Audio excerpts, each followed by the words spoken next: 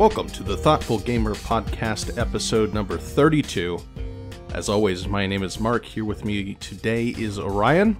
Hello. Matt. Hi. And a very special guest all the way from Houston, Texas, board game designer Trey Chambers. Hi, guys. Thanks for being on the podcast. Thanks for having me. Trey, for those who don't know, Trey is the designer of 3 games, 2 released, 1 upcoming. The first one is Argent, the Consortium, and then Harvest, which we really like over here, and then currently on Kickstarter, Empyreal Spells and Steam. Is that correct? Spells and Steam? That's correct. Yes. Yeah, and it's Empyreal spelled with an E and a Y, so it's not like Imperial, like from an empire. Yeah, was that deliberate? Like a wordplay pun in the title? No, Imperial is a English word. It means like from the heavens, basically. Yeah, I looked that up, but then I didn't realize until I watched the Kickstarter video that it was actually pronounced similarly. So I was like, I wonder if that was a deliberate, like, yeah, I was avoiding pronouncing it until just now. Now? I've heard all kinds of pronunciations of it, which I'm not sure why people are pronouncing it differently than Imperial with an I, but, whatever. It doesn't really matter. I've heard lots of different pronunciations of Consortium in Argent, the Consortium. Really? Consortium is like a very common pronunciation. Yeah, I've heard that one. Yeah, Huh. I think I actually looked it up, and it's one of those weird English words where both pronunciations are acceptable. So you can say Consortium or Consortium. So, whatever. I didn't know that. I knew the word beforehand. I knew it as Consortium. Although I have to say for Imperial, it was in my mind until I deliberately looked it up. I was pronouncing it in my mind Empyreal, which now that I look at the spelling doesn't make much sense. I mean, Empyreal sounds cool. Yeah, it sounds like a word, but it's like you got to cut out a letter or two to make that work with the spelling. I think, just as a title of the game, I think it's captured our imaginations immediately. I mean, I'm all for strange words. It's got the obligatory Y in there to communicate the fantasy setting. I can't remember who said it. There was some fantasy writer who's like, yeah, fantasy and sci-fi is where authors go to use their leftover Ys and Zs that they don't get to use in normal writing. But yeah, we're going to have a little chat today, I guess, run down the games that you've designed and capture really the heart of who you are. That's the ultimate goal. Man, and it's only going to take an hour. There's not much to me, I guess. But let's start off the top. What got you into board gaming? Like, what was your introduction there? What got you hooked? Are you talking about hobby board gaming or just board gaming in general? How about both? Okay. Well, I've always been a big fan of board games, starting from when I was a kid. My parents used to play them with us. Funnily enough, neither of them plays board games like at all now, but when they were young and I was a kid, they used to love board games, and so we'd have game nights and play games. Even Risk, like they used to play Risk, and that was probably the first game that I was super excited about, but they would never let me play because they would say I was too young. Then finally I turned like 10 or 12 or something, and they finally let me play Risk with the adults, and that was literally the last time they played. They played it one more time. Not only that, the one time I got to play with them, they eliminated me in the first 30 minutes. Like, literally, all the adults ganged up on me and killed me. And they're like, okay, now go to your room for the next 5 hours.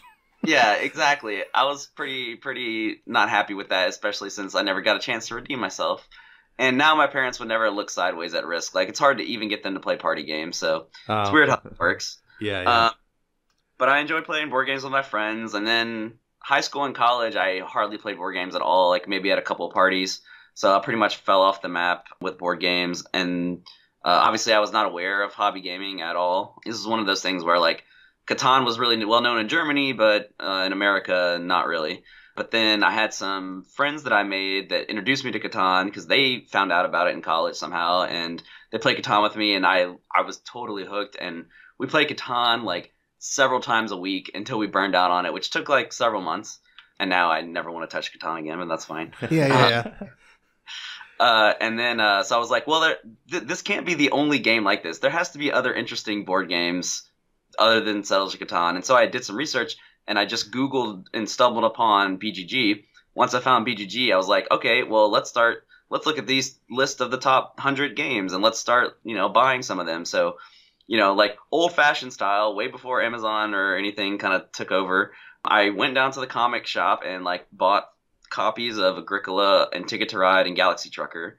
That's a solid starter pack there. Yeah, really. Yeah. Sorry, I unintentionally skipped over Carcassonne. We played Carcassonne for like a month, but then we burned down that too. And then I bought those 3 games at a comic shop, and so I loved all of them except Ticket to Ride, which I still don't understand Ticket to Ride or why it's popular, but that's fine. And like Agricola, obsessed with. Galaxy Trucker was awesome. Played the heck out of both of those games. And then after that, it just kind of graduated. I became a quote unquote addict, as they say, and just kept buying more games, playing more games. That's great. Yeah. That's a good set to pick up. I think when I got to that point where I was like, okay, let's look at the top 100 games and then pick one, that's high on the list, I went with Puerto Rico. And that was a bit droll to start with. Yeah, that's what you got me as a present for being in your wedding. Yeah, that's right. We played it at your bachelor party. Did we play? No, it was before then. We played an RPG at my bachelor party. Oh, no. The one in California. The night before you. Oh, that's right. The impromptu one, I thought we played poker that night. We might have played poker, too. I don't think I've ever actually played Puerto Rico, and I think you'll never play it again. But yeah, definitely drier than the games you mentioned. Yeah. No, I wish I'd gone with Galaxy Trucker. I wish I knew that there was humor in board gaming with Galaxy Trucker before. I think for us, the big first one was Catan, and then probably Dominion. Yeah, Dominion was what got me into it. Oh yeah, Dominion was one of the first games I picked up as well. Yeah. That game, it was like we were blown away by it the first few plays, but the base set gets old pretty quickly. So when the expansions came out, it was more interesting. But yeah, yeah, for sure. It's always fun to see how people kind of got the what's the word I'm thinking of? Bug. The bug. Yeah, the bug. What got them into it? What are some of your favorite games currently? Well, lately I've been playing the heck out of Gaia Project. Ooh, nice. Yeah, it's a really good refinement of the Terra Mystica systems. I still waffle back and forth on which one is the better game. Like, I'm really into Gaia Project right now, but that's because I played the heck out of Terra Mystica, like, probably 30 to 50 games in person and over 100 online, so I'm kind of burnt out on Terra Mystica. So I don't know if Gaia Project has that same longevity, but it's really compelling so far. Oh, nice. Yeah, and then Gloomhaven, we're like a third through our campaign on Gloomhaven. That's a really good game. We burned out on that one too, so we had to put it away for a while because we were playing like nothing but Gloomhaven. And finally we were just like, okay, we have to pause the campaign because it's getting a little crazy. So those have been the 2 main games. I've been playing a lot of Unlock games, going through that series of Exit games, and then just tons of games. Like I'm big into new games, so I like to just try new games, even if I only play it once. So we play a lot of different games. I recently got Clank in Space, but we haven't tried it yet. But that's this weekend. Nice. That's fun. I think it's an improvement on Clank. Yeah, I have played Clank, so it wasn't a blind buy. Like I tend to do tons of research before I purchase games, because I try to keep a small collection of games that hits the table often. But I've played Clank and I really like the system. What I didn't like about Clank is the static board. So I was like, well, this is the same mechanism, which I really like, but it's a modular board, so hopefully there'll be more replayability. Yeah, I think there would be. I've only played it a couple of times. Did you guys have the problem with Gloomhaven that I've called the Affliction of Gloomhaven table, where you set it up and then it never leaves the table? Like it just remains set up for weeks. Well, that's why we haven't played it in a while, because basically if it's out, it's going to stay out, and I'm not going to pick it up. Yeah. Because it takes like a good 30 minutes to pack away and 30 minutes to take back out. So I was like, well, screw that. While we're doing the campaign, it's going to be out. But once I put it up, it's up for a while, But we're getting to the point where I'm ready to bring it back out, and then it'll probably sit on my table all summer while we try to get through as much of the campaign as we can before we burn out again. Have you guys retired any characters yet? Yeah, I'm on my 3rd character, and some of the other people in my party are on their 2nd, because I don't play with the same people every week. That's the beauty of that game, is that you can just add and drop players willy-nilly, which I wish more legacy games were designed around. So I've actually played with like 10 or so different people, maybe as many as 12 to 15 different people. in my copy of Gloomhaven, and everybody has their own characters, and it's really easy to keep track, and so it's really great. But since I'm the only one in every single game, I'm the only one who's retired more than one character. Yeah. It's that part of Gloomhaven is remarkable, like how well they did that. Yeah. It's great. So at some point you get addicted to modern board gaming, and then at some point you're like, okay, I got to design a game. How did that begin? What got you to the point where you're like, okay, I'm going to actually make one of these things? So actually that began when I was a kid. Like I used to design board games on pencil and paper. They were basically glorified mazes, I'd call them.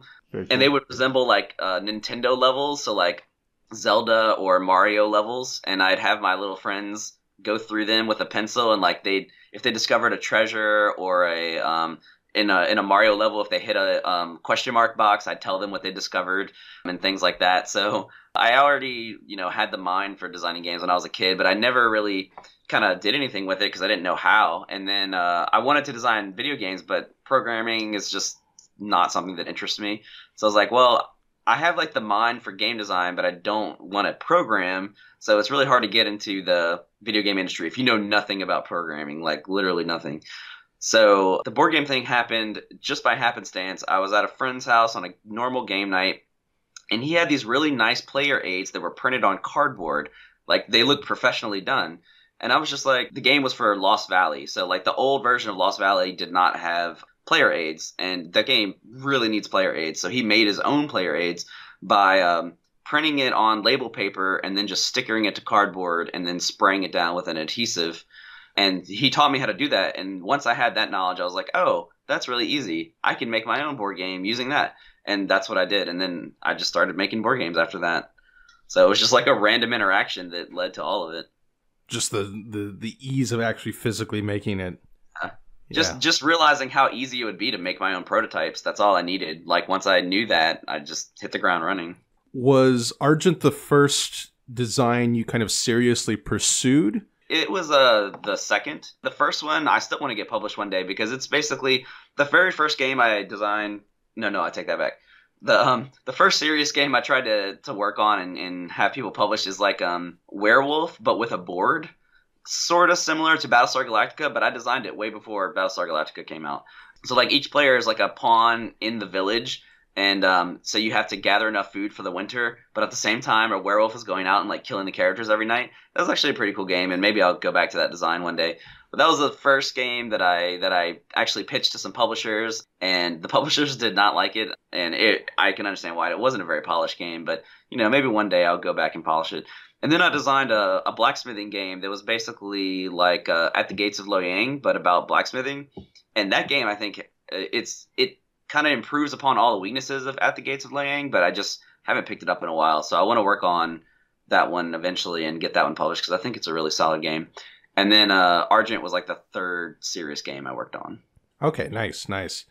Yeah, because I wondered because I don't know much about Argent, but it has been recommended to me by a couple of different people as like, oh, you would like this game. And then the other comment they always make is, but it's more complicated than you think. I'm like, okay, that's interesting for a first-time design to have a game that's, of a moderate to high complexity. Because when I think, I have far-fetched ideas of trying to design a game someday, and I'm like, well, I'll start with the simple idea first, and then maybe try to go into something more complicated. So tell me about Argent. Like I said, I don't know much about it other than that it's worker placement. What's kind of the highlights of that game? So what's really unique about Argent, and still I think it was the first to do this, but there still aren't very many games on the worker placement games on the market that do this. But basically, all of your workers have different powers, and not just like in Manhattan Project where they can go to different areas or whatever, be used for different things. But the actual workers each have a different power according to what color they are. And at the beginning of the game, you draft them according to the strategy you want to pursue. So you can get like defensive mages, you could get utility mages, you can get offensive mages, and those are your workers. And according to their color, they each have like a special ability when you play them. Okay, interesting. So that's like the big thing. The other cool thing, that's like the main selling point of the game, I think, to set it apart from other worker placement games.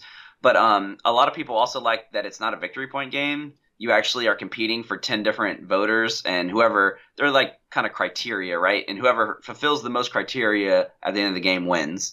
So it's unique in that aspect because most worker placement games are victory point games. And then there's my favorite aspect, which is the spells. So you represent an actual character in this universe, and you can develop a personal tableau of spells. So not only do your workers have special powers, but you have your own set of special powers that you can cast, and they do a myriad of things. I think the base game shipped with like 50 or 60 different spells. And then there's an expansion that adds even more spells. So there's all these different spells you can learn and use in the game. It's pretty awesome. Yeah, that sounds really cool. I think I've only, other than the little module in Tuscany, I think the only time I've played a worker placement game with individual abilities was when we played Three Kingdoms Redux. Yeah, that's what I was thinking when you said unique worker placement. So Yeah, I think it's a really cool idea. I'm surprised we don't see more games that do that. Yeah, Tasty Minstrel actually just released one called the Chimera Project, I think, or something. Oh, yeah. You like add pieces onto your worker, and each piece you add gives them an extra special ability. So yeah, kind of similar to that, I guess. There's a few on the market now. I want to say Argent was the first to come out, but I'm not positive. But I certainly wasn't taking it from anywhere. It's just an idea I had because I loved Agricola, and I was like, how cool would it be if your farm workers in Agricola each had their own like personal ability or something that they're extra good at? And then I just kind of took that concept and made Argent. Yeah, that's really neat. And I guess speaking of Agricola, we can now move to Harvest, which I do know about because we have it sitting right here in front of us at the moment, which I think pretty clearly borrows from games like Agricola, but then compacts it down to like 45 minutes. Was that kind of the goal from the beginning? Like, I want to make a 45-minute Agricola? Yeah, absolutely. So, like, my goal with Harvest was kind of twofold. One, I wanted to take the experience of Agricola because I love in Agricola just building my own farm and just kind of developing that engine where it's different and unique from what the other players are doing. But I wanted to condense that experience into like, a 10 to 15 minute per player experience. So that was goal one. And then goal two was, Argent was very, pretty heavy and complex. So the market was going to be pretty niche. So I wanted to design something that I thought had broader appeal. And Harvest is really easy to teach and to play. So it works on that level. I just think there were so many games that come out now, it kind of slipped under the radar. But I think it has mass appeal, Yeah, hopefully I would more completely people will agree. discover it. That's what we thought. I mean, when we were going through your top 100 games, Marc, this year, I think my comment was this is a game that has kind of a place in most collections. Oh, yeah. I completely agree. And I'm surprised I haven't seen it around more, people talking about it more, because I kept trying to, push it and promote it. So I'm like, hey, this is a really cool game, and it's surprisingly short and fits a lot in there. And there wasn't a whole lot, and I'm a bit surprised because it is super accessible in that way.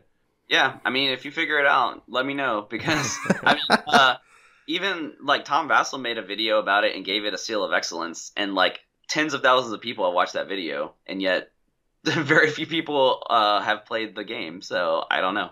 Oh wow, I didn't know you got the high rating from them. Yeah, he really loved it. So I was really happy about that. Funnily enough, he only gave Argent the seal of approval, and I was like, Argent's definitely gonna be up his alley, but he said it like took up too much table space, and I was like, don't you like Caverna? Like it takes up at least the same space as Caverna. But yeah, he really loved Harvest. The only thing I can think of is that just too many games are coming out now that like even really solid designs can kind of go, unnoticed. Yeah, I mean, I think that's, with, 3,000 new releases a year, that's going to happen. Even if, 10% of those are notable in any way, that's about one a day that you would want to, keep up with at least knowledge of if you're going to be up on board gaming. So there's a lot of room for games to slip under the table, but it'll keep appearing on lists and stuff from me. I really like Harvest. Trey, the biggest question I had with Harvest was obviously it condenses kind of the Euro experience engine building into a very a shorter kind of streamlined experience. At what point in the design process was having these unique roles important? Was that something that you wanted from the beginning, or just something that you realized made sense later on? So the developer on Harvest was Seth Jaffe. I don't know if y'all know him, but he's famous for Eminent Domain and a few other games. We just had last week a nice hearty argument about Eminent Domain. Oh, nice. But yeah, he's a really good designer and a really awesome developer. And I want to say he was the first to suggest it. Once he suggested it, I kind of ran with it because I was like, that is a brilliant idea. Originally, I built in the replayability from the buildings and the different action cards, because those are going to be different every game. But then when he suggested the unique player powers, I was like, oh, that's going to add even more replayability. Sure. That's like the main thing I focus on in my designs is because there's so many games that I think are good. Like, for instance, every Lacerda game I've ever played, I've really enjoyed it. But after like playing it 3 times, I'm done with it, because they all kind of played out the same. Kind of the same for a lot of Stefan Feld games and various other games. And so like what I try to focus on in my designs is like games that it could hit the table the next night and be like a totally different experience. So anything that can add to that, I try to add it in. So when he suggested variable player powers, I was like, yes, variable player powers.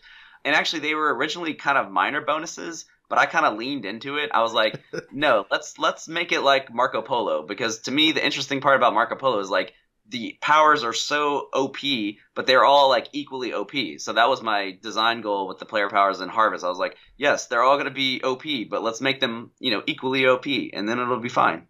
Yeah, the first game that came to mind when I was thinking of comparing it is Vast, which makes they're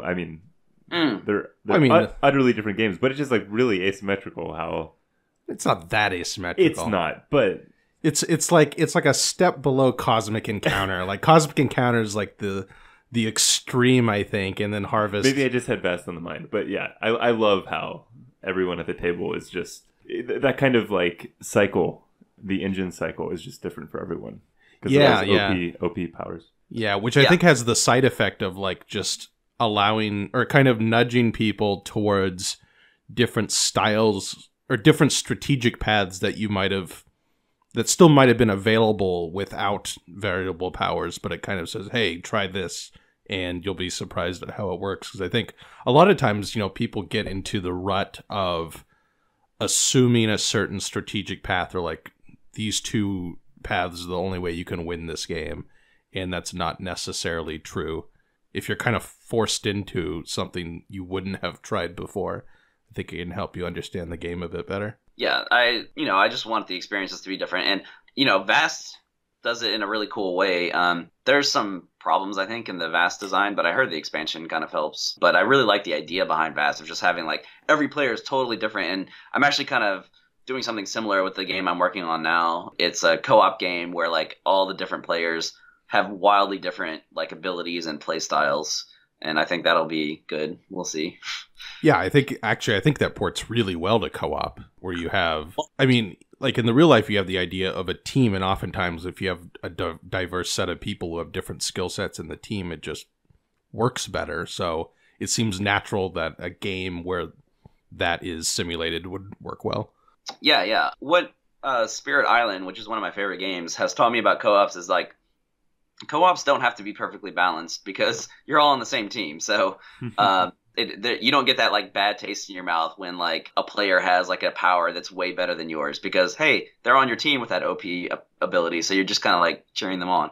So, I think having a game be co-op solves a lot of those issues. When you develop a game that's like high variability between powers and has a lot of asymmetry, if it's going to be a co-op, it's just going to be a lot easier to manage balance-wise. Because if it's a competitive game, you really have to get the balance down. Otherwise, it could be a really fun game mechanically, but people are really going to, have problems with it. Like my biggest problem with Terra Mystica is that like some of the races are just imbalanced. Yep. Yeah, that's sad with Terra Mystica, especially on the bottom end. Like, what is the Fakirs and the Giants are generally considered the worst? Yeah, and it's like, well, now that I know that and I've played with them, I'm just never going to choose them ever. Yeah. Oh, just since you mentioned Spirit Island, I'm glad there's another Spirit Island fan here because I've seen like, and this is completely off topic, but I'm going to roll with it. it keeps getting left off of award lists. Why? I don't know. It's so good. What awards was it looked over for?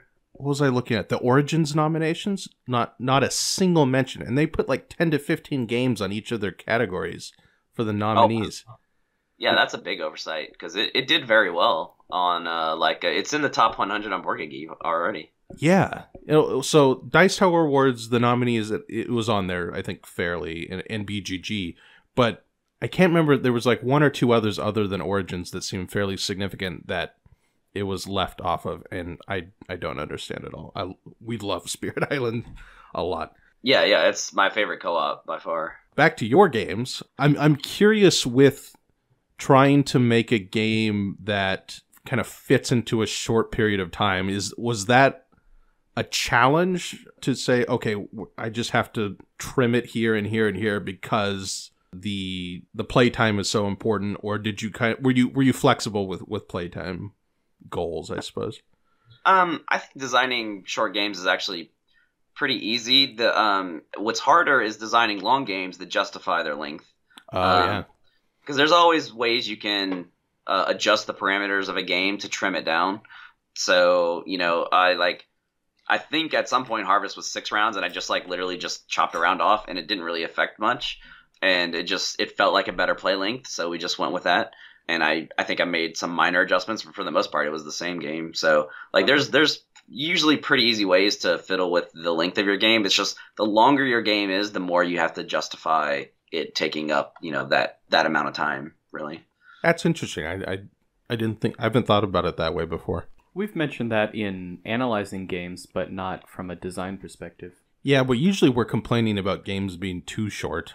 Oh, I remember games where we've said you don't get enough game for the time that it takes. Yeah, that's fair. That's kind of the same comment. I've had that criticism before, for sure. Or at least for the setup. I'm looking at. I just saw Command and Colors Ancients on the shelf. There's a game I'd play more if it didn't take forever to set up. Yeah, there's a lot of games like that. Yeah, sadly. Okay, and then the most important question, I think, about Harvest. At what point were the wooden poop pieces added? Because I think it's the greatest thing ever. I mean, that was they were always going to be poop. It really was just up to TMG. I didn't handle the component end of things, and TMG was like, "We're going to have poop meeples," and I was just like, "Great, that's better." Because I think in my prototypes I just had them as brown cubes, and we still called them poop, but they were just brown cubes. And then they were like, "No, we're going to make poop meeples," and I was like, "That's great." It's amazing. I love them so much. And I love how, in the rule book, it's like, these are fertilizer tokens. I'm like, oh, come on. It looks just like the poop emoji on your phone. I don't think anyone calls them fertilizer, but they are in the rule book. The game's got, a wonderful kind of whimsical character throughout, so. Yeah. Yeah, one of my friends who, Harvest is one of his favorite games, and that's his favorite part about it, is, he loves that it doesn't take itself too seriously. Which was, that's mostly on TMG. I don't really have much to do with, the theming of games. So they added all that whimsy to it. And I'm glad they did. I think the Harbor universe was a really good kind of setting for it. It being a shorter game, so it's not going to need to be as serious as something like Agricola. So I think that was definitely the right call by them. Yeah, I would agree. Plus it allows you to justify the kind of crazy player powers by having, it be is there a wizard in there and a troll and all kinds of craziness to match the mechanical craziness. Yeah, it was, now that, I did add the magic part. It might have been on their suggestion though, I don't remember, but the original design did not have any magic whatsoever. It was just kind of Agricola in 30 minutes. That was the elevator pitch. And then at some point, I added the magical elixir and some magic buildings, and once those were in, then the fantasy elements were present, and then they just kind of played it up with some of the abilities and whatnot. Yeah, that's really cool. Let's move on to the game that has been funded successfully on Kickstarter already, which I'm sure was a huge release. Didn't it fund in the first day? 25 hours. We missed it by 1 hour. Oh, just a little bit. And that's Empyreal Spells in Steam. For some reason, every time I read it, I say in my head spells and stream, but then I realize that makes literally no sense. Spells in Steam, which is a train game, but a fantasy one. And my first question, just to kind of understand it a bit more, we haven't gotten into like train games yet. We're close, but like the whole 18xx or Steam or whatever, is Empyreal along those lines, like in that subgenre, or is it an engine building game that just happens to involve trains? Good question. It's hard for me to say like what game it most resembles, because it is, I think, pretty unique. It's an action selection game, and your main action selection mechanism is a type of rondelle. It's like a customizable rondelle, basically. Oh, interesting. And it does have network building, but what train game doesn't? Most of them do. So it's network building, action selection, and pick up and deliver. I mean, I guess it most resembles Steam, because like Steam, you have to figure out how to get over these different terrains. It's just instead of paying a cost, instead you're trying to mess with your rondelle to do it the most efficient manner. So like certain parts of your rondelle can build over certain terrains, and that's kind of how you do it. So it's very different from Steam, but I guess Steam is the closest analogy, but it's really not very much like its Steam. Own thing. And when you say customizable rondelle, is that a centralized rondelle for everyone, or does each person have their own individual one, like in, I don't know, Trajan or something like that?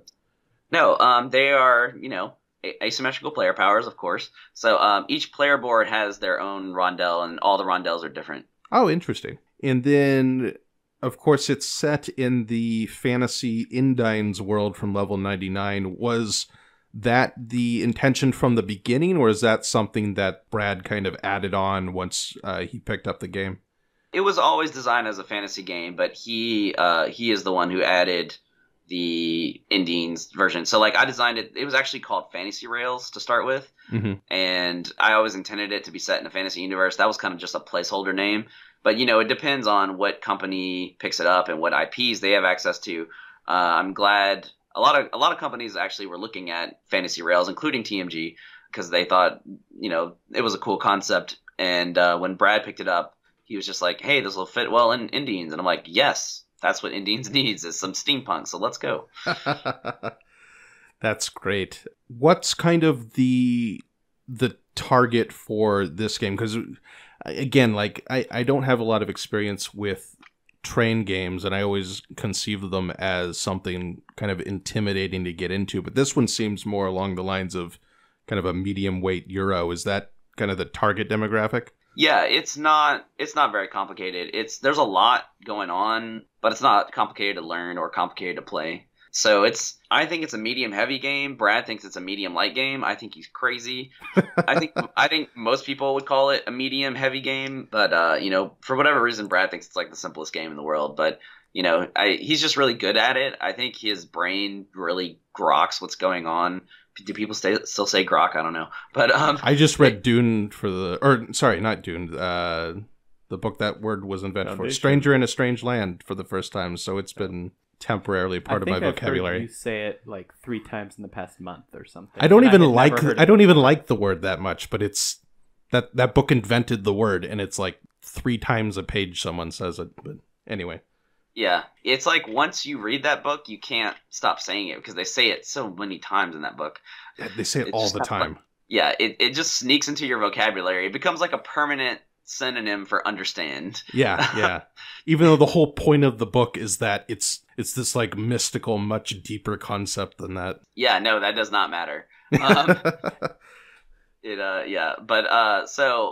His brain just kind of understands the game in a way that most people's do not. Even me, like I have more trouble understanding my own game than he does. Like, so for whatever reason, he thinks it's a really simple, easy game, and I'm like, no, it's not. It's pretty, brain burny.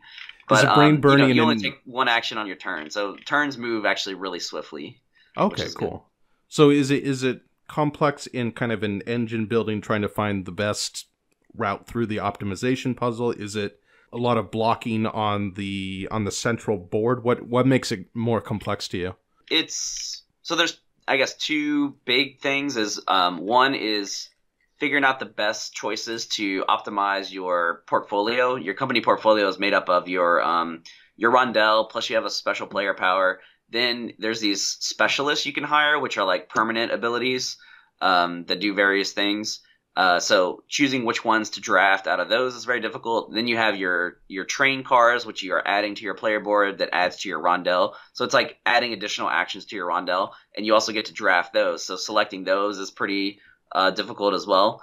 So you have all of these different choices to add to your player board to make your strategy better, to make your engine better. And so that can get, really difficult as far as making a decision. And then, of course, there's mapping out your routes. So it's finding the most efficient way across the map. What goods are you going to go for? Which ones can you deliver before your opponents? These are all not trivial opponent puzzles to most people, but to Brad, he's like, whatever. He just gets it naturally, I guess. Yeah. That happens sometimes. Usually not with me. I don't usually get games very well. Or at least it takes me a while, I suppose. Yeah. But luckily, the mechanisms are actually really easy. So, like, teaching the game is really simple. The game's really easy to learn. It's just, a little difficult to figure out some of the strategies. When I read your BGG description of the game, I was wondering if there were, like, stock options on other trains. And I was thinking, like, is this like a complex train game in the line of like Tokyo Metro we played at a recent convention and stuff like that? But it sounds like it's more you're building up your own kind of company. It's not like you're investing in others. Yeah, we had stocks for a really long time, and then we took them out. Actually, the original design didn't have stocks. We added stocks in because just the pick up and deliver was a little too simple as far as scoring. And so we added stocks in. But then eventually we developed the pick up and deliver part more so that it made more sense as a scoring mechanism. And at that point, we took the stock market out again because it felt unnecessary and like wasn't really connected to the game that much anymore. Yeah, Empyreal sounds really interesting, and obviously the world and the art looks so good. Yeah, honestly, those like colors. Just looking at it, that's one of the things that excites me most. We haven't played train games, but I mean, just as the hobby progresses, there's kind of a mixing of themes, and it doesn't have to be like, in this case, it doesn't have to be like a Western austere train setting to be a train game. So that's really cool. I mean, I feel like that's going to bring us in, and hopefully we'll do the same for others in the hobby. Yeah. Yeah, and setting it in a fantasy world really opens up what you can do with like powers and stuff, because you don't have to worry about realism. You're just like, this works because magic. Yep, a wizard did it. Exactly. So I have to ask, although it's probably a little bit unfair, of your three designs that we've talked about, is there one that is a favorite of yours that you would choose over the others? I kind of waffle back and forth because they're all good in different ways, and they're all very different games. Like, even like the length, like Argent is 3 hours, and Empyreal is like an hour to 2 hours, depending on the player count. And Harvest is like, I can do a 2-player game of Harvest with my daughter in like 15 minutes because we're both fast players and we played it a lot. So like, and the weight is kind of the same thing. It's like Harvest is really light. Empyreal's more medium, and Argent's definitely on the heavier side. So it's they're so different. It's hard to say one because they fill very different niches. The one I'm on right now is Empyreal because I've just been playing a lot of it, and I'm not getting sick of it. In fact, every time I play it, I think I like it a little more, which I think is a good indication for a game. Yeah, that's a great sign. Because usually, you hear about people, by this point at least, when it's, on the Kickstarter, people are like, oh, I'm so sick of my game. I'm never going to play it again. No, I mean, there's so much to it. And plus, there's all the expansion content. We haven't even really announced much of it yet. And so there's just all these different ways to play and different combos to try and different player powers. So, like, every game is very unique because it's like you build a totally different engine. And they're not like minor differences. They're like huge differences in what you're doing. So it's really nice. That's really cool. How does that feel as a game developer that you're sitting on all this other content that didn't make it into the base game?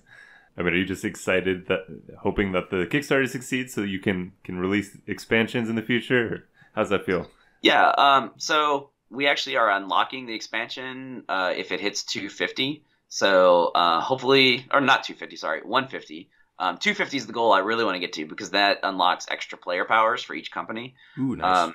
Yeah, that's my number one goal is like we need to get to 250. If we get to 250, I'll be happy. But yeah, it is kind of sad because I don't think we're going to hit all of our stretch goals we have planned, and some of them were modules that we developed that I think would be a lot of fun, but we're just not going to unlock them, so we won't be able to put them into the game. So maybe in the future, especially if Empyreal does well and sells a lot of copies in retail or whatnot, if it even makes it to retail, because they're talking about maybe not even doing retail copies.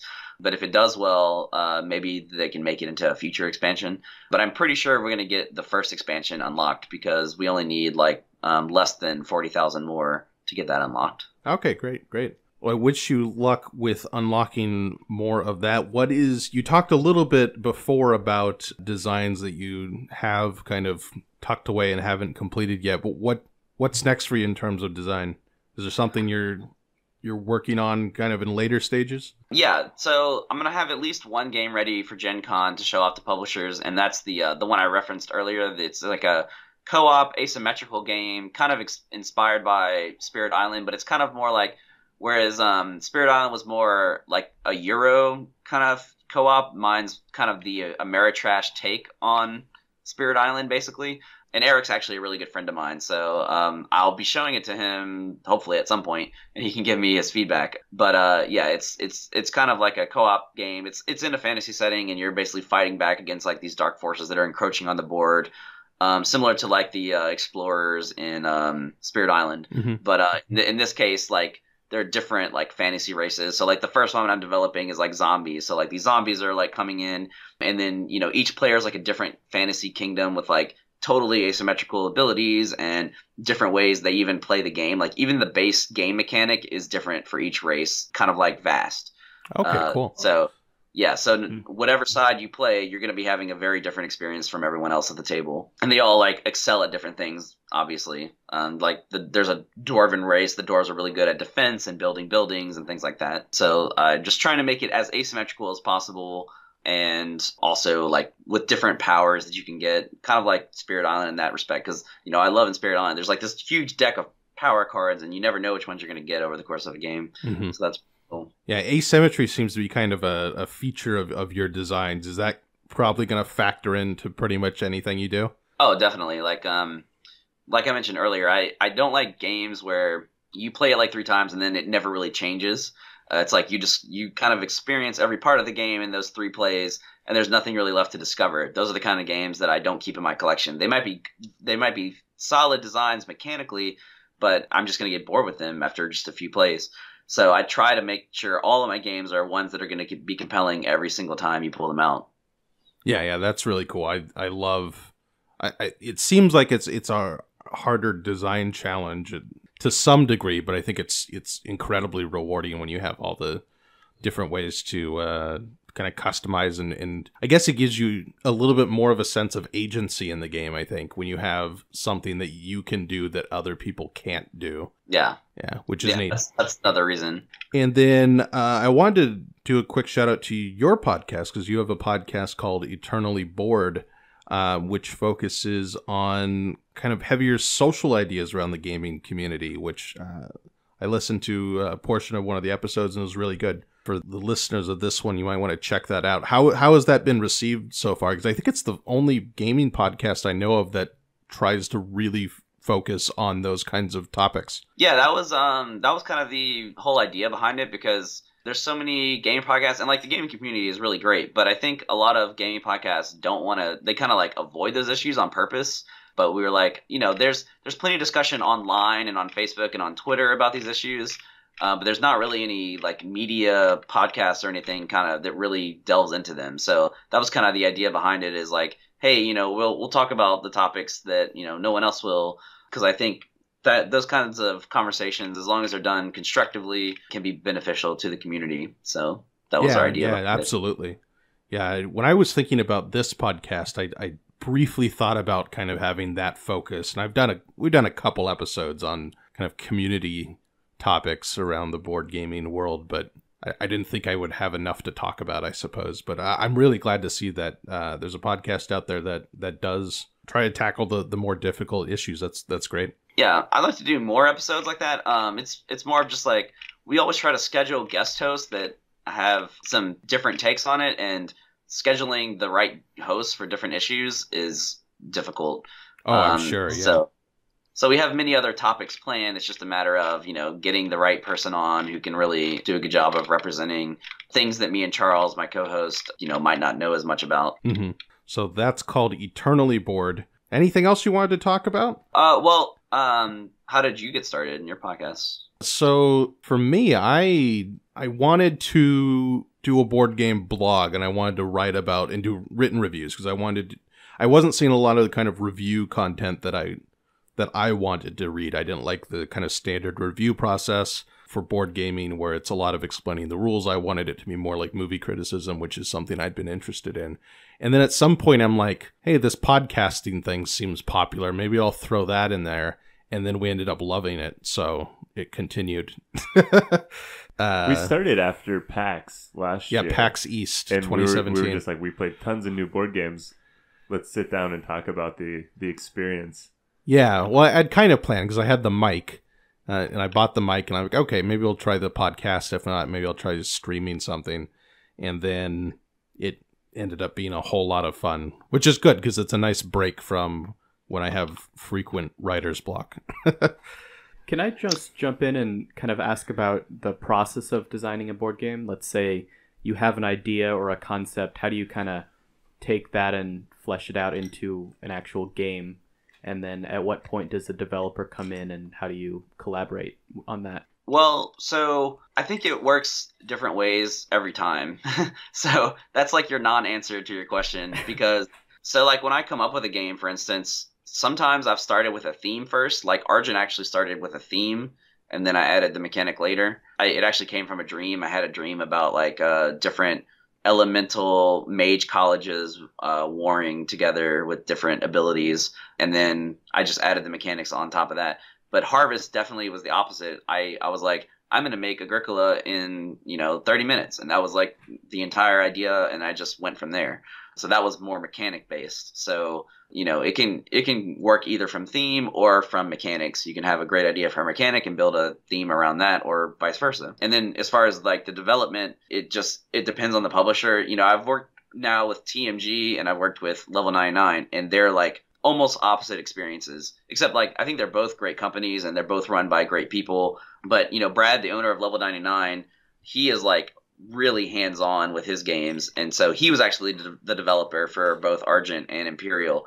And we are like in constant communication. We talk all the time, every couple of days, especially during this Kickstarter project. We're talking all the time. But even when we're not in the Kickstarter, we're talking constantly and working on the game together. Whereas like TMG, basically they assigned or they hired Seth on as a developer for Harvest, and then it was just basically me and Seth. And Seth is not even an employee of TMG. At least he wasn't at the time. He was just contracted. So I never really talked to TMG like at all. I just talked to Seth, and like me and Seth basically developed the game together. And then, he just went to it with the final product. He brought it to TMG, and then they published it. So like very different experiences. So I guess there's probably going to be a wide variety of experiences just depending on the publishers. Those are the only two I've worked with, but I'm assuming based on those two experiences, every publisher is going to work pretty differently. Yeah, it's always interesting to hear like how people come up, what their creative process is and how they get from an idea to, a polished finished product. Yeah. Yeah, what was the impetus for the co-op game, the asymmetrical one? Was it like, I want to make Spirit Island even crazier with asymmetry? Was that the starting point? It was actually the funniest thing, and it's probably not even gonna ring any bells in the final version of the game, but the first thing that inspired me to design it was Love Letter, because the first mechanic, and I'm actually changing this mechanic. Actually, one of the races is still going to have this mechanic, but Love Letter, you have 2 cards and you play one of them. That was like the mechanic behind it, and then I was like, oh, maybe I can develop that into a larger game. And I kind of ran with that, and it actually, the final version of the mechanic became closer to Gloomhaven, and I was playing a lot of Gloomhaven, and so it was more like you use 2 cards, one for the top, one for the bottom, that core mechanic of Gloomhaven, and that's the one that it ended up going into the prototype. Although I've since changed it, and now there's only one race that does that, and so now every single race plays their cards differently. So there's one race that plays their cards like Gloomhaven, and every other race plays their cards in a totally different way. So it's just becoming, it's kind of like sprawling, like, and becoming more and more asymmetrical as I design it. And so, like, it's probably not going to be as different as Vast, because there are some core principles that each race has. They all use attack and defense in kind of similar ways, just at different rates and different values.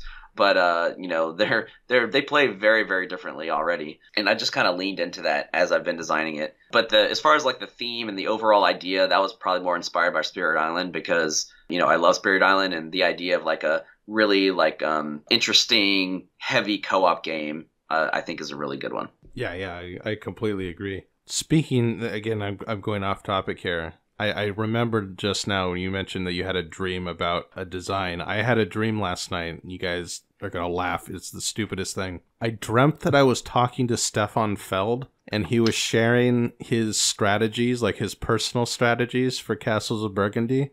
And they were the same as my strategies for the Castles of Burgundy. And I was like, yeah, I got it. And that was the whole dream. That sounds about as dry as Castles of Burgundy. Yeah. It was about as like, dry as the game itself. But I have no idea why I had that dream. Anyways, I felt the need to share that. That's interesting. I myself have never had a dream about Stefan Feld, but to each their own. Yeah. I mean, I can't help it. It just happened. I suppose there are weirder dreams I could have had about Stefan Feld, but he just vindicated my own strategies. It's great.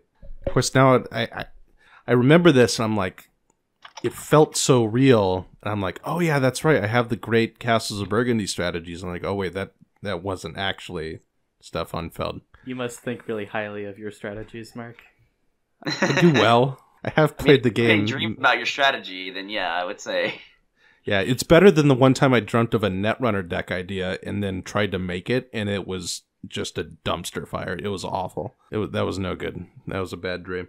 All right, well, let's wrap it up there, I suppose. Thanks again for coming on the podcast with us, Trey. It was a pleasure to talk with you. Thank you. It was a pleasure being here. And congratulations with Empyreal so far. And getting funded is always a huge relief. I've talked to some other people who are running Kickstarters, and either like during it or right before it, and they're just nervous wrecks. So I like talking to people about their Kickstarters after they've been funded. It's a lot better. I'm always nervous until it funds. Like, stretch goals are great and everything, but before it funds, you're like, is this even gonna fund? And will anyone buy my game? Yeah, you never really know. It's like Schrodinger's board game. Like, it doesn't become real until it hits the funding goal. Yeah. You can definitely take a big deep breath once it hits the funding goal. Yeah. So congrats on that. Hopefully you hit some of those expansion stretch goals. That'll be exciting. Yeah, if we can get to 250, I'll be super happy, because I'm all about asymmetry, and that's when we unlock the thing that's going to really make it asymmetrical. Like every company will have different player powers they can select. It's like having two sides of the board in Terra Mystica, like two different colors that play very differently. I'm hoping we hit that. Well, for the people listening, get out and back this game so we can make it happen. 250,000, or just give them whatever they need if you're super rich or something. Yeah. It could happen. Weirder things have happened. But yeah, that's our podcast for today. Thanks for listening, everybody. Don't forget to check out thethoughtfulgamer.com. Check me out on social media. Check out Trey on social media. And if you enjoy the podcast, don't forget to rate and review it on iTunes or wherever you listen to podcasts through, whatever program you use. And check out Trey's podcast, Eternally Bored. And if you want to watch us record these podcasts live and see, for instance, the part where I just completely blanked out and lost all words in my mind. It was just a blank void. Because that's exciting, I'm sure, to watch. Go to patreon.com/thethoughtfulgamer and help us stay afloat with our podcast expenses and such. And that would be greatly appreciated. Plus, you can talk to us. Oh, I forgot. There was a comment from one of the patrons who applauded you for calling out Ticket to Ride at the beginning. He says you're now his favorite designer for pointing out the mediocrity of Ticket to Ride. I would like to point out that the views of our patrons are not the views of the Thoughtful Gamer. I very much do like Ticket to Ride. And have you played Ethnos, Trey? Oh no, I knew you were going to bring it up. I'm just curious. Yeah, I actually really like Ethnos, but no one in my group does. So okay, well, no. Here's the real question: is Ethnos very similar to Ticket to Ride? I mean, I've heard people make that comparison, but to me, not really. Like, you'd say they're wrong. You're dead to me. Ethnos, to me, like, it's all about the different powers and abilities. If you haven't noticed, I really like powers and abilities, and that's Ticket fair. to Ride has none of that. It's just like, oh, I have a ticket. Oh, let me just draft cards to fulfill this ticket. Oh, I put down the trains to fulfill this ticket. Like, what else is there to this game? Trey, I like that you just put into words the reason why Marc's wrong and I'm right on this. We've been fighting about Ethnos and whether or not it's similar to Ticket to Ride and which one is better since PAX Unplugged. I think nearly every podcast it's come up. Well, Trey just put it to rest. So. Oh boy, it's my podcast, people. It's my podcast. It doesn't mean you can't be wrong about Ticket to Ride. I mean, I deem myself correct. I am the arbiter of reality in this podcast. No, I realize I'm in the minority, and a lot of people love Ticket to Ride, so not to take anything away from them, but I personally just don't find anything about the game interesting. Just to be honest, there are a ton of games I would choose above it just because it's really simple, but I think it's a very good design. Anyway, oh yeah, here's the cat for our patrons. Oh, guaranteed cat. Guaranteed cat appearance if you join the Thoughtful Gamer Patreon. It's a part of the deal. Cats are much better mascots. Our podcast mascot is a dog. It's not my dog, but it's my co-host dog, and he often has to bring it to my house. The problem with that is like the dog is like constantly making noise while we're recording, and there's only so much we can edit out. So it's I think cats will make much better podcast mascots for that reason. Yeah, she doesn't make a lot of noise, mostly because by this time of night she's like fallen asleep, and then Amber comes in and wakes her up, which is why she's cranky and biting everyone. Wow, a cat that sleeps at night? That's kind of rare. Yeah, we've got her on like a schedule almost. She wakes up early. Did you know, like, fun fact for the folks at home, humans are one of the only species on the entire planet that, like, typically only sleep once a day. Like, most animals sleep multiple times a day. That's why you always see, like, cats and dogs napping here and there. I read an article once, and I think by now we've probably gone down to the longest closing segment of this podcast ever, which I'm very excited about. I read an article, that theorized that until basically the invention of the electric light, humans would have a like 1 to 2 hour break in the middle of the night. We did 2 separate sleeping phases. Yeah, I feel that too.